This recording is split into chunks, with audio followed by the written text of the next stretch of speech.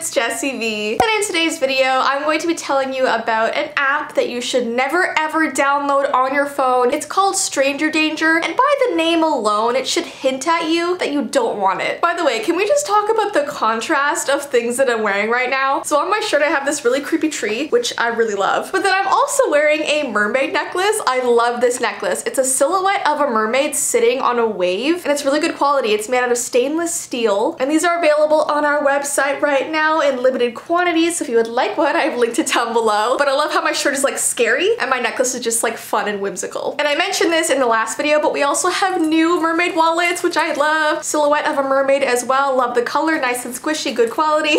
So both of those things are linked down below. And don't forget guys, in only a few days it's gonna be July, so if you would like to win this background behind me, you only have like 3 more days to enter. And all you have to do is be subscribed to this channel, go and follow my Jessii Vee Instagram, and DM me your favorite flower emoji. That's all you have to do. Alright guys, so without further ado, let's get right into today's video. So there's an urban legend about an app that came out back in 2013 called Stranger Danger. It was said to have been first created in a small town called Lockwood Valley, somewhere in the States, because kids were constantly going missing there. And none of the adults actually saw who these strangers were. They would just turn their backs for one moment, and when they looked back around, their child would have vanished. Some people said there was a hooded man that would drive down the streets in a black car offering them candy. They said the kids would hear him whistling as they played in the fields or the playgrounds, and they'd see him wave the bag of goodies out the window. He was called the Candyman of Lockwood Valley, but there was no evidence of him actually existing. No one ever got photographs. It would really only be rumors from the kids. Now, unfortunately, while kids do go missing all around the world every single day, this specific town was said to be the absolute worst. Like, tons of kids were vanishing on a daily basis just in this location, and people said the land must have been cursed. So an unknown developer came up with this app called Stranger Danger, which was said to act as a radar, scanning the area around you and showing you red dots when strangers were nearby. It kind of reminds me of those ghost detector apps, if you guys have ever used something like that, except humans are almost scarier. And it was especially encouraged to use at night when you couldn't really see your surroundings. So it wasn't just for kids, it was for anyone, young and old, that feared for their safety. And almost immediately after it was released, hundreds of people in the town began downloading it. And at first, it seemed to really help. People were able to keep an eye out on who was nearby, and they could choose to hide, run, call for help. And for a while, there was absolutely no kidnappings. But there was still something pretty eerie about walking down a dark, foggy street at night, and then suddenly seeing a red dot appear only 10 feet away from you on the radar. But I guess it was better than not knowing, right? Well, one day, only a couple weeks after this app was launched, something really strange started happening with it. You'd be walking home in the evening, looking at your radar, and suddenly 5, 6, 7, 8 dots began appearing all around you. And as you looked around, you could see shadowed, hooded figures closing in on you. And usually the app would let you sound this emergency alarm, but it wasn't working. Now, people didn't know at the time, but the app actually got hacked by the same mysterious group that had been tormenting the town for years. The same people that were kidnapping. And because everyone had their location services turned on, they were able to see where everyone was all of the time, allowing them to easily target their victims. And then the disappearances got worse than they ever had been before. And as soon as this was found out, the app was taken down. Pretty much everyone moved out of the town. It became this abandoned ghost town. But it is said that every few years, the app will suddenly pop up on your phone asking if you want to download it, and you should always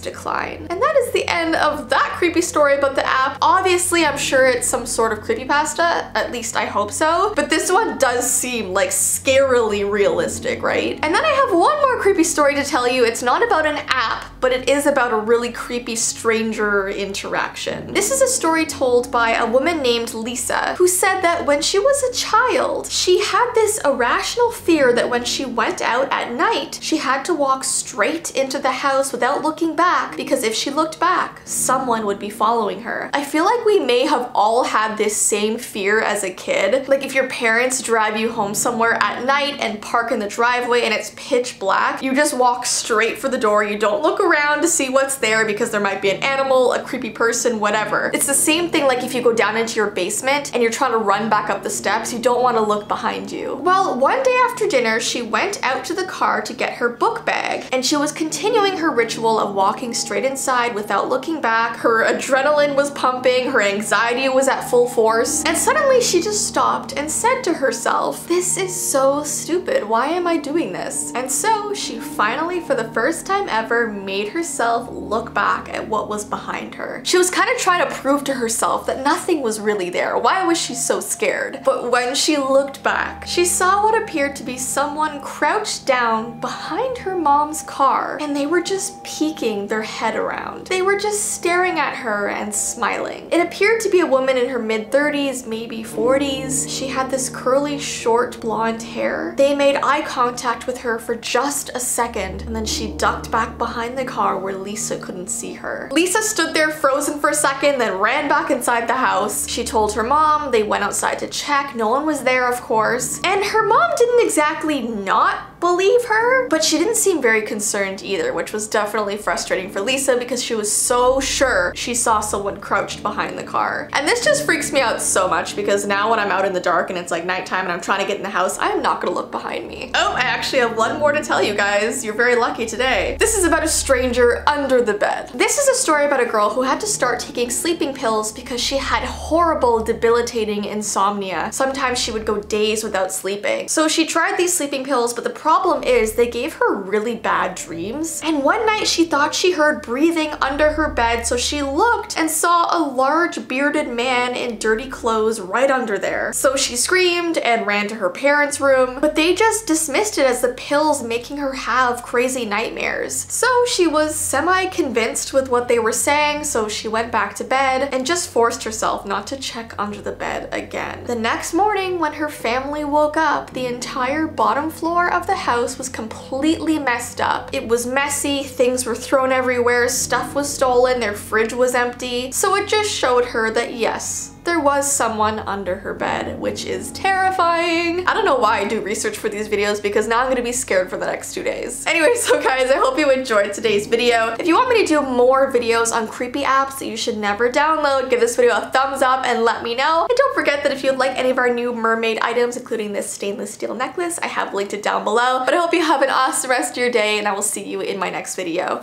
Bye!